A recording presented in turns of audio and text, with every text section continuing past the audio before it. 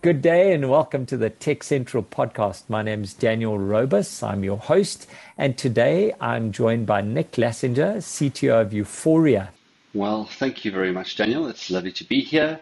Euphoria Telecoms is a South African cloud-based, cost-effective business telephony system and service that offers great control and automated operational efficiency. They're servicing over 4,000 customers in South Africa and continue to grow rapidly. We're going to dive into a little bit more about Euphoria and answer the question, a telephone is a telephone, or is it?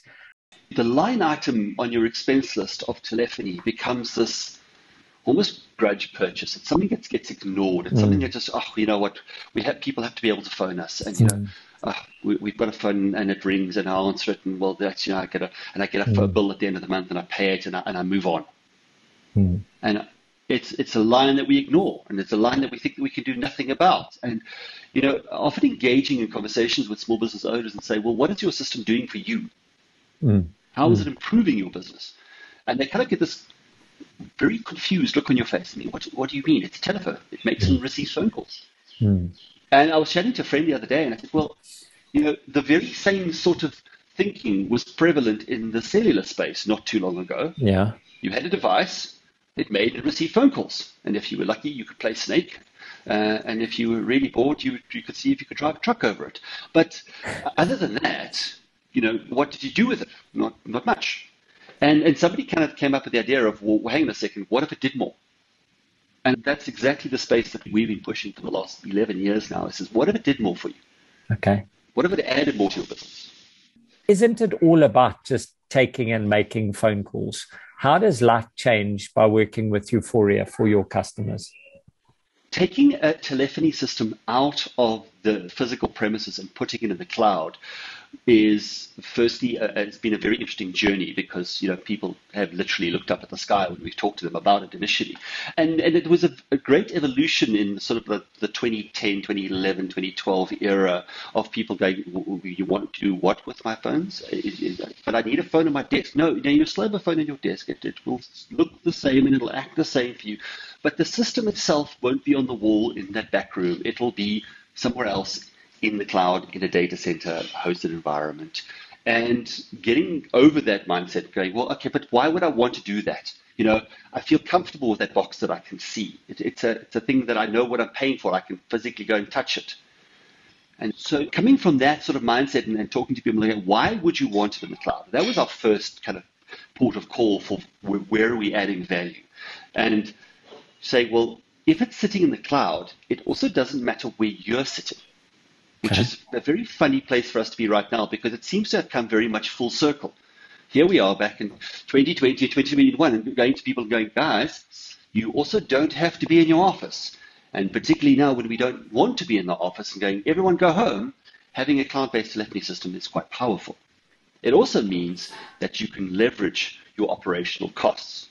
So things like having a single system across multiple branches, if you're that fortunate, or being able to spin up a new branch, but you don't necessarily need to hire things like a receptionist for your new branch in Potchefstroom, because that call can get answered in Joburg and pass through to people in Potchefstroom, your operational people on the ground there, if you want to do.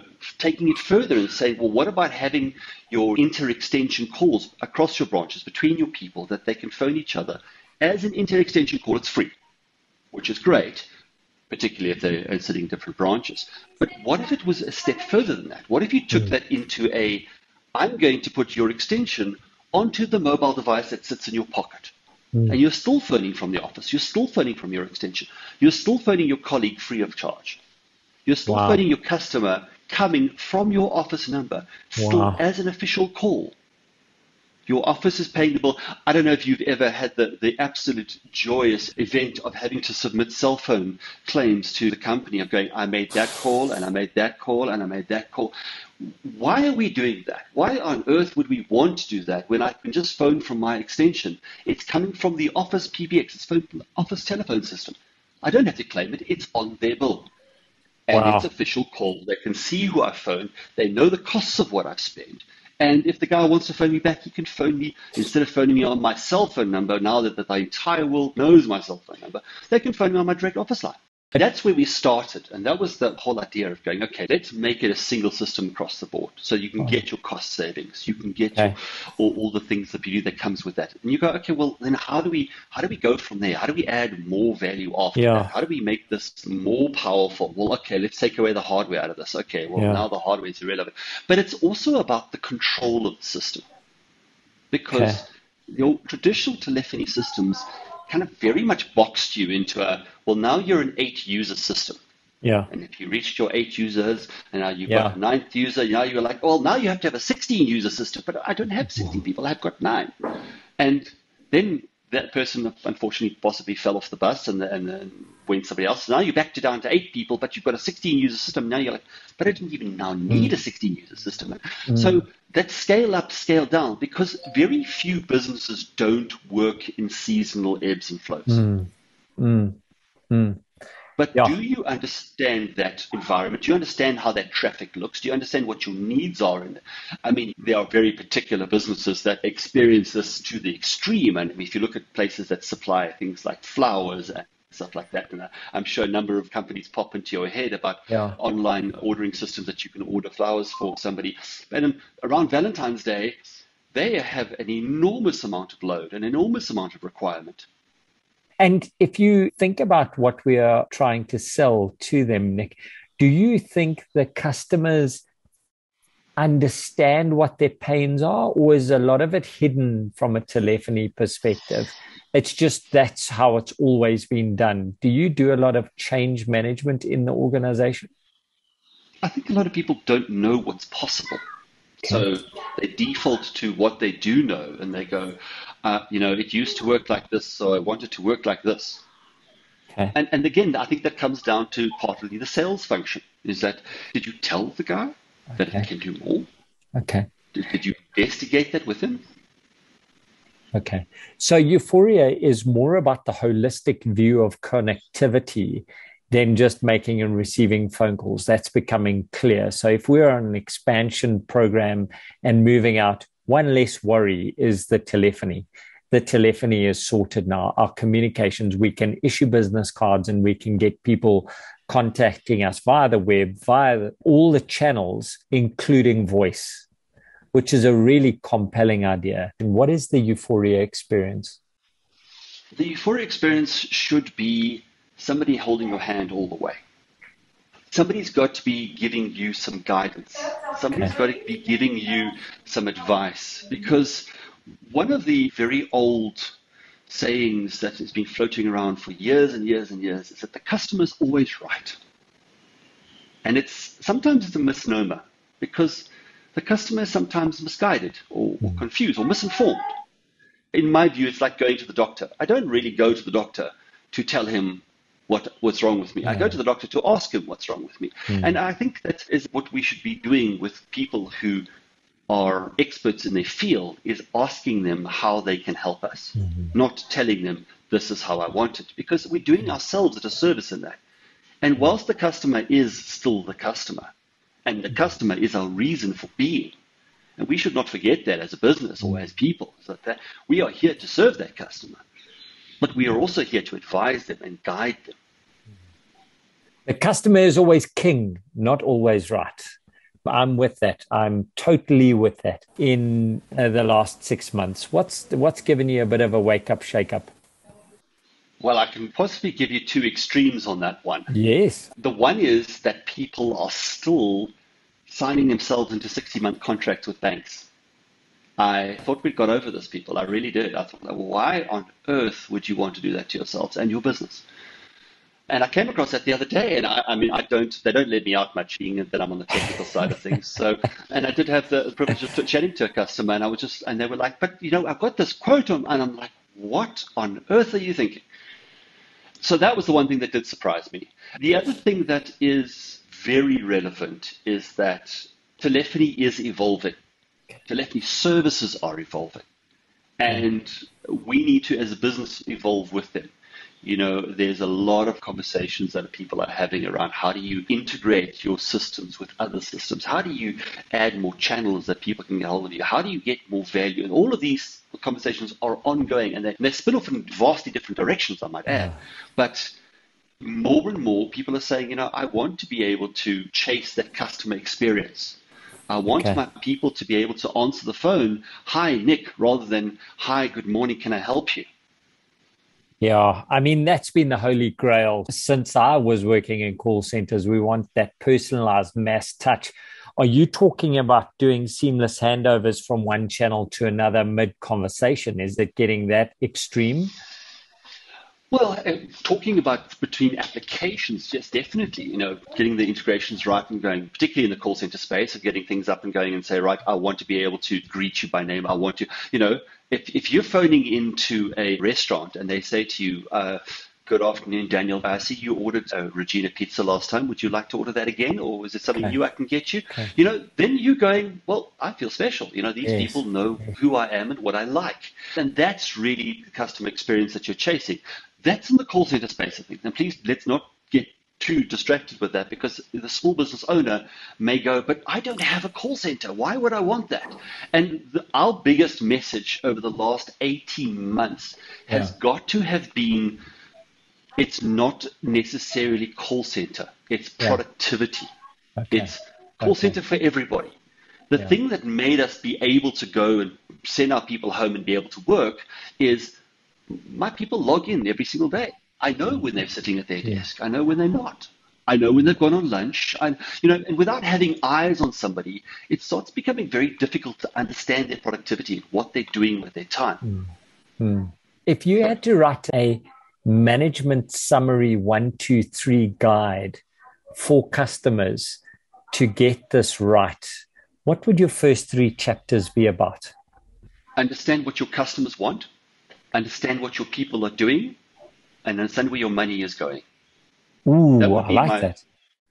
That would be my opening salvos.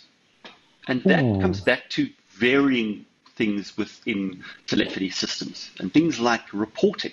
Ooh. And reporting prompting action. I mean, if your reporting is not talking to you to do something, why are you getting the report? Correct. Okay. So if you have to log into a system and draw a report to see something, you're probably not going to do it very often. If it's being sent to you, if it's flagging you and going, "Hey, pay attention to this," well, then it's being a little bit more useful. If you're walking into your sales meeting on a Monday morning and not asking people, "How many phone calls did you make last week, guys?" If you're going, "Guys, what happened?" Yeah. Or, "Guys, that was fantastic. You smashed it out the park," and taking it a step further and going, not just how many phone calls did you make, but understanding what happened in those phones. Okay. And is Euphoria doing that for customers? Are you seeing the light turn on for customers when you've put the system in place? What happens? What are the 3 steps when you go in and change systems? Changing the people's mindset is probably the biggest step. So the technical implementation, well, that's generally quite easy. Okay.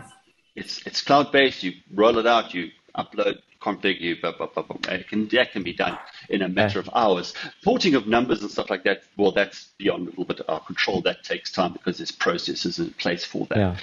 But it's the actual getting people into a mindset that says, you know what, you can understand and see and work with the outcomes, not just, "Hey, we as a business received 1,000 phone calls yesterday." Okay, but what were they? What happened? You as a business owner, you as an executive, if I can say that my business received 1,000 phone calls yesterday and 800 of those were successes. Now, different businesses have different interpretations of success. You could be a sales company, so there could be a sale. You could be a debt collection company that somebody promised to pay. You could be an electrician and somebody called you on site. You took an order. Businesses all have some success criteria, but you as a business owner, you are receiving thousands of emails a day. You're probably receiving hundreds, if not thousands of phone calls a day. Why? What are those phone calls about? Because if you're not looking at your teams and going, "Okay, my admin team received 50 phone calls today. What were those 50 phone calls? Oh, 49 of them were billing queries. Okay, but why? What was wrong with our billing that 49 people are querying our billing? Yeah. Because that's taking time, that's taking resources, that's Mm. that's understanding what your people are doing and what your capacity Mm. planning looks like in Mm. terms of human capital and human Mm. resources, and Mm. understanding where this needs to go and Mm. understanding the weak points because your customers are telling you the weak points in your business. Mm. What's coming in the next 6 months that you're most excited about from a technological innovation perspective, if you can talk about it? Oh, that's a tough one. We actually have a bunch of stuff on the horizon right now it's all very exciting. If I Okay. had to pick one thing in particular, Yes. I would pick scoring, which sounds like a very random thing for a telephony company to be Okay. talking about. But scoring is something that people go, oh, there's quality assurance. Yes, so yeah, people are listening to the phone calls and seeing whether the agents are being compliant and if they're talking nicely to the customer. And that's why it's not called QA. Okay. It's called scoring because scoring is something that can be used, I believe, by virtually any company out there and in Wow. very many ways. So what does it do? It allows you to create scorecards. It allows you to attach media to that. It allows you to then give it to people to complete. So what are the business use cases for it? Well, you could use that to disseminate information. You want to train your sales team on a new product that you're launching. Well, how do you do it? You make a video, you attach an exam to it, you send it out, you go, okay, guys, let's see how much you absorbed here. That's use case number one, and it's Mm. probably the smallest use case. You want to do things like performance management. You want to do your reviews that come up every single year. You want to review people. Well, you can do that with scoring too. Mm. You want to do training of your staff to see how they're doing. We do it internally with our support teams and our admin teams when they're talking to customers. How should you be talking to customers? Oh. Is there a way you could have handled that better? That's soft skills coaching. You can do that too. So yes, going on to the compliance as well and going, is this really a sale? Did you tick all the boxes? Did you ask the guy's ID number? Because Mm. particularly when you get into financial services, there's a lot of boxes you need to tick and Mm. people need to be Mm. very careful of it. But even beyond that, we employ our scoring module within our onboarding teams as well to go and sit with a customer on sign off and go, did we get this right? Did you do Mm. this? Did it? Mm. Has all Mm. these things? How do you feel about it? And that then feeds back into the system and says, how do we improve? Mm. Where do you see Euphoria in 5 years? I am very pleased to say that we are starting our global expansion at this point in time. We are launching in the UK, and we have a plan for the next 5 years to be completely global and touching all the major markets. Wow. And we believe that there's a lot of value that we can not just add to South Africa, we can add to people globally because I think there's a lot of the same challenges and there's a lot of the same mentality out there.